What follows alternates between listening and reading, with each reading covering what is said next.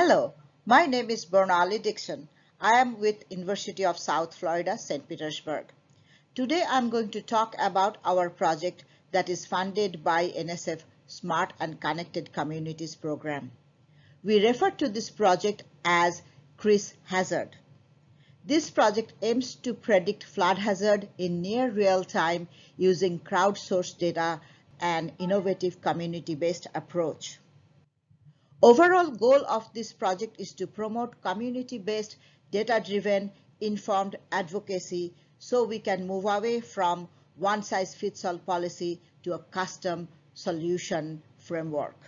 While every community will be impacted by extreme weather events, the ability to cope with the event varies from community to community. Communities are unique and their needs are diverse. The picture on the upper left shows biophysically vulnerable community due to proximity to water. These affluent communities can experience storm surge and coastal flooding. If you live in a biplane community, you can fly away before the storm comes. The picture on the lower left shows a community that is not biophysically vulnerable due to proximity to water. But this community can experience flooding due to poor maintenance of the infrastructure, and these communities are also socioeconomically vulnerable. These community members may not have money to evacuate to a nearby hotel. The picture on the right shows an example of a typical flyer used during hurricane season, but this is not inclusive. If you don't have a car, you cannot fill in gas as the flyer asks you to do. There are many communities that do not have adequate vehicle ownership.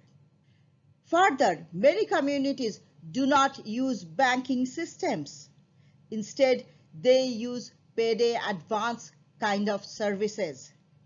Therefore, these communities cannot access ATM, get cash as proposed in this flyer. The map on the left shows biophysical vulnerability. As you can see, communities like Shore Acres and Bahama Shores will be completely inundated with storm surge during hurricane, even with a Category 1 hurricane.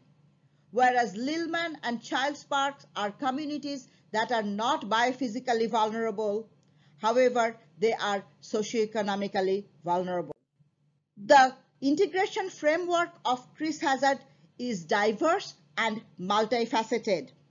Traditional flood model as well as social media-based flood model will be used with CRIS Hazard platform for near real-time modeling of flood.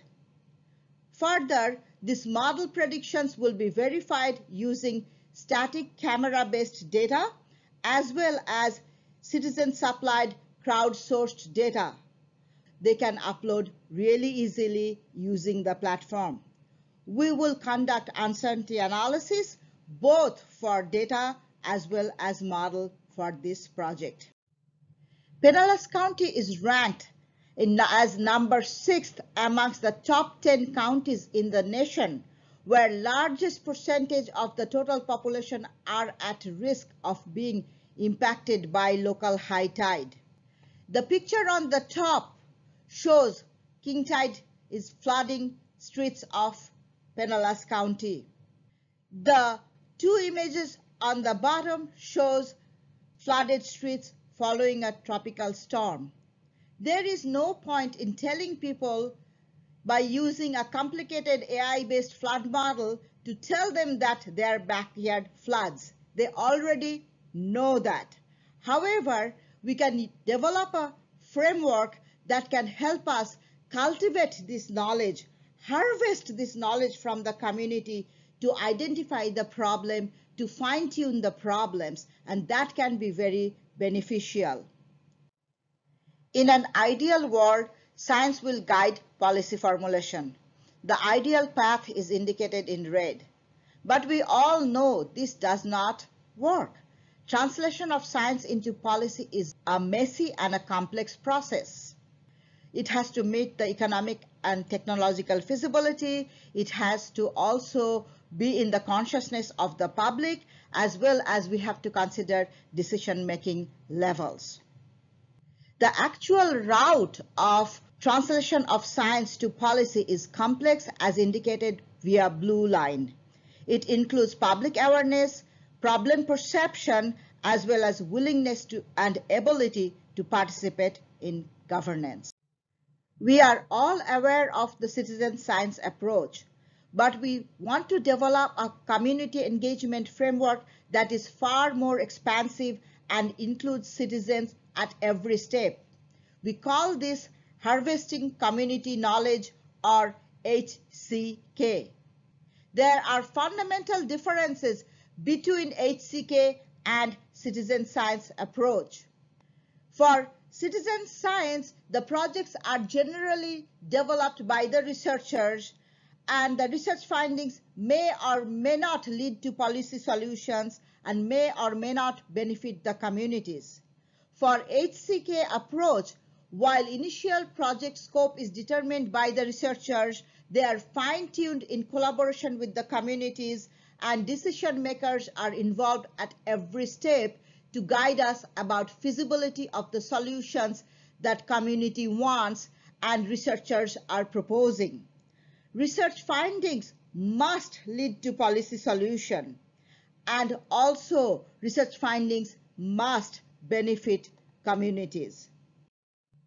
We hope the development and use of HCK framework will help us gather knowledge from the community about the problem and work with the decision makers that will lead us to customization of information and resource allocation.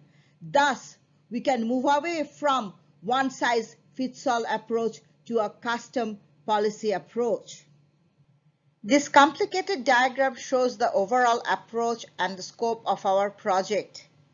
The ultimate goal of our project is to enhance understanding and mitigating social and biophysical vulnerability to flooding by connecting people to decision makers and using CRISHazard as a platform to do so.